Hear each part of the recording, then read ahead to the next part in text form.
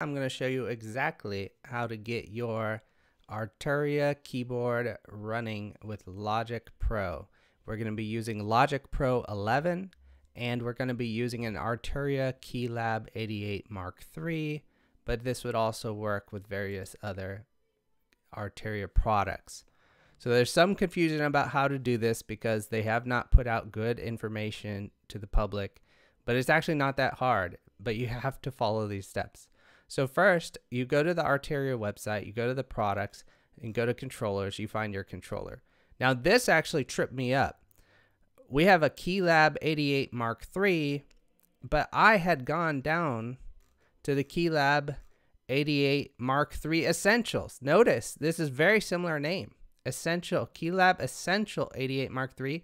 That's a totally different keyboard, okay? If you click on the wrong keyboard, all of these steps will fail, so you need to make sure you get the exact model of keyboard. So for me, it's going to be the Keylab 88 Mark III. I'm going to click this. Okay, that's helpful. It's got a lot of information. But what we're looking for here is the resources. So click resources. Okay, nice tutorials. You can check them out. But what you're interested in is to first get Logic integration working, okay? You're going to scroll down. They have an integration guide. We don't need it. I'm going to show you how to do it easily. But if you get stuck, you can check it out. We're going to come on down here.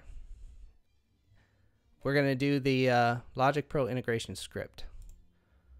When I click that button, it's going to download the zip file. You're going to double click the zip file, okay?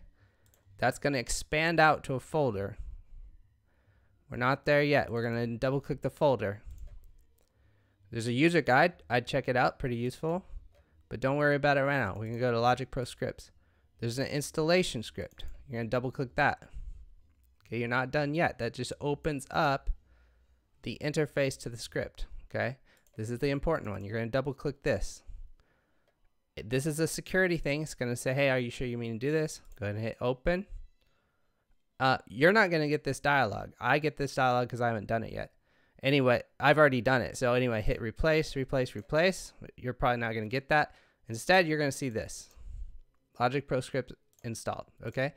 By the way, close Logic. If you have Logic running, close it. It will not work. Well, it won't hurt anything if you had Logic running, but you're going to have to close Logic or it's not going to detect your keyboard. Okay. Put your keyboard into DAW mode. So for this keyboard that I have, that's turning it on, plugging it in, you know, going to hit PRG button, and then selecting DAW. It should say DAW program, open a DAW. That's what it says on the screen. That means it's waiting idle. Okay, we're going to go ahead and run Logic. I'm on the trial, that's fine. Okay, look. It's going to pop up in auto detection. So on the first time you run this, it's actually going to ask, hey, would you like to auto assign the DAW keyboard? And yes, you're going to say yes, auto assign. Everything will be set up for you. But if it isn't, there is still options. You go new install. You're going to type in your keyboard here and pick it. So Keylab 88 Mark III is what I have. If you have the essentials, it'll be listed as essentials, etc., etc. You can also try the scan all button. But honestly, at this point, it should have auto detected everything, and it should have popped up a prompt saying, do you want to install it? If it didn't, you probably have the wrong model installed, or they didn't get set to the right location. Okay, so here I'm just going to show you real quick where they're supposed to go. They should be going right here to MIDI device profile. So let me show you how to get to that. It's going to be under music. And then, oh, sorry, music. It's going to be under music, Logic. No. Music, audio music apps, MIDI device profiles. And it should have already gone here. You should see Arturia and you should see these devices with the config Lua in there. This should be auto-generated. You shouldn't have to do it by hand, but if you run into security issues or for some reason it's not auto-generating it, it's these files. You just copy them into that directory. If you find that complicated or difficult to follow, you don't remember the exact directory, it's all in those documents I showed you, those scripts.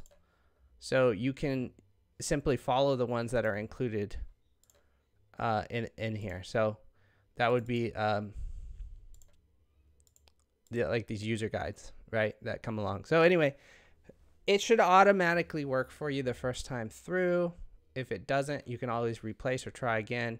Make sure you have the right model. That's the most important thing. But yeah, now when I go ahead and open up my music song, then all the buttons work. I can hit the play button on my keyboard and it detects Logic. It shows everything. It all lights up. That's what you do. Hope that helps you guys out. Enjoy. It's a great keyboard. Have fun. Make something nice.